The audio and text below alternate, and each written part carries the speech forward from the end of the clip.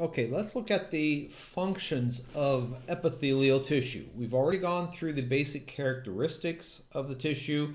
We know that it lines a space, it covers things, it's avascular, it's tightly packed cells. One of the things I don't know if I mentioned this last times, but another characteristic, so add this to your notes.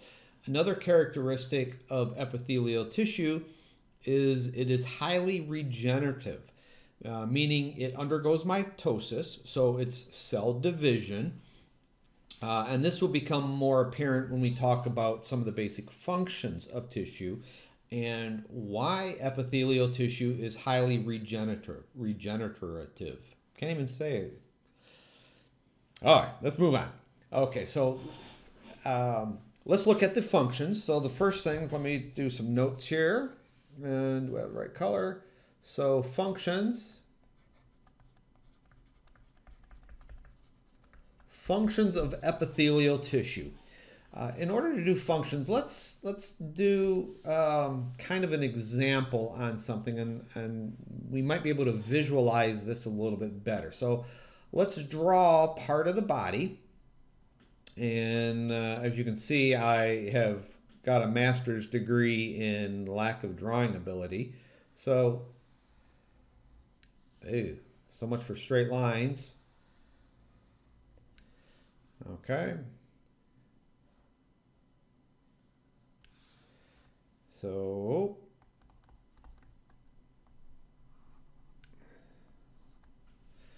okay, that's part of you. So what we're looking at on this, so let's do, all right, let's just draw a little bit here.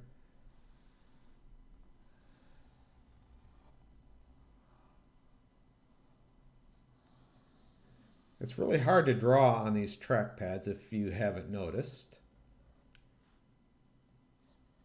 Okay, your eyeballs are up here just to give you, and this is going to be your mouth.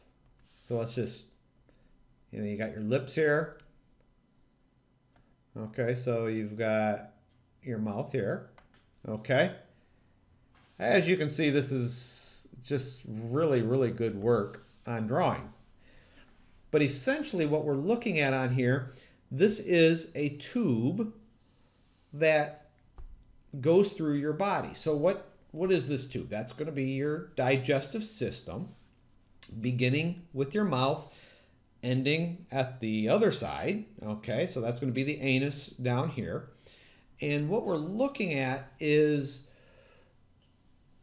that epithelial tissue lines spaces and covers organs. So what color? So we have, let's do blue. We'll do blue on this one. So we know that we have a lining on the, boy, that's really bad, okay?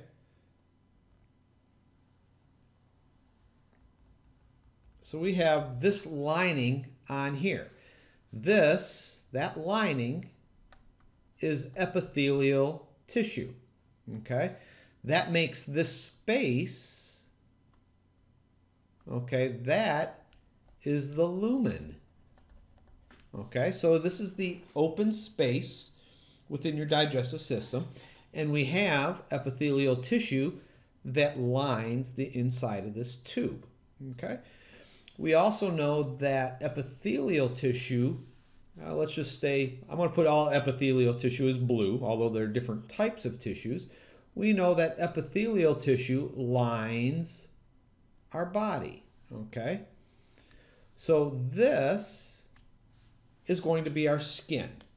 Okay, and this is our epithelial tissue, this tissue that the function is going to be protection. Okay, so that's going to be that area. Okay, so when you have protection, you are dealing with protection from both internal as well as external surfaces.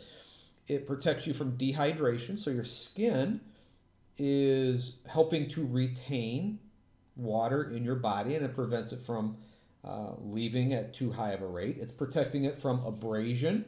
So this is the rubbing on it. So it also protects from various other physical, chemical, and biological agents that it's protecting from. So that's going to be the physical protection. The next video we'll get into how epithelial tissue is classified. And it will make much more sense when we talk about the different layers of epithelial tissue and how it's protecting, okay? The inside surface, okay, so we're looking at that epithelial tissue is going to be selectively permeable, okay? So it's going to allow things to come in or absorb things, or it will secrete things. So another function we have going through here. So if we eat some food, let's go through this way. So if we eat some food, and this is your piece of steak that you're eating, okay, that steak is being broken down and it has to absorb into your body, okay? So this epithelial tissue has to be permeable, or permeable enough to allow those nutrients to pass through it to get to the rest of your body, okay? So part of the function of epithelial tissue is for absorption, okay? So here we've broke down a food, whether that's a steak or a Snickers bar, and it's absorbing into your body. And your body, this area, okay, this is where all your digestive organs are. That's where your heart is, your lungs are. So that's inside the body. In this tube, this is still technically outside of your body. Even though it's inside the body, it's technically outside of the body because this is open to the external environment. So you've got food coming in, you're going to have it coming back out on the other side, okay? The other portion of, or the other function of epithelial tissue, we have absorption here. So we're absorbing nutrients. Here, we are also doing something where we're secreting things. Now, the secretion portion of epithelial tissue, and right here I'm pointing to the digestive system, but this is true for epithelial tissue throughout the body. Secretion can be mucus, it can be hormones, it can be digestive enzymes, it can be sweat, okay? So we have sweat glands on our skin, okay? So if you're exercising and you begin to sweat, that sweat is actually coming from a gland and it is secreting out. Now, the same can be true for glands inside the body, okay? It can be secreting into the bloodstream. That would be like hormones, and then your bloodstream carries it around. It can be mucus. So right now we're creating mucus and saliva in our mouth, okay? Those are secretions associated with epithelial tissue as well. Okay, so far our functions are going to be protection. That protection can either be from physical protection. Physical protection can be physical, it can be chemical, it can be biological. It's protecting from abrasions. It's selectively permeable on this, and that would apply to both absorption and secretion, or more so on absorption. Selectively permeable basically means it will allow certain substances to go through it and restrict others, okay? Our skin is relatively not permeable, okay? You're not going to lay a Snickers bar on your arm and it absorb into your body, okay? By selectively permeable, certain cells will allow ions and nutrients to pass. Other will just allow gases to pass, like oxygen or carbon dioxide. The last little part Well, if I was to come by and touch you on your arm or whatever that abnormal structure is, you would receive that as some kind of a sensation. So epithelial tissue, because it has extensive innervation, it is receptive to a lot of different types of sensations. Now, in your skin, okay, those sensations, we have nerve endings that are in the epithelial tissue as well as the underlying tissue. In our next chapter, we'll talk about that. That's going to be the integumentary system. So the nerve endings within the epithelial work with the dermal nervous tissue, and that's sensitive for touch. It's going to be sensitive to pressure, temperature. It can be sensitive to pain.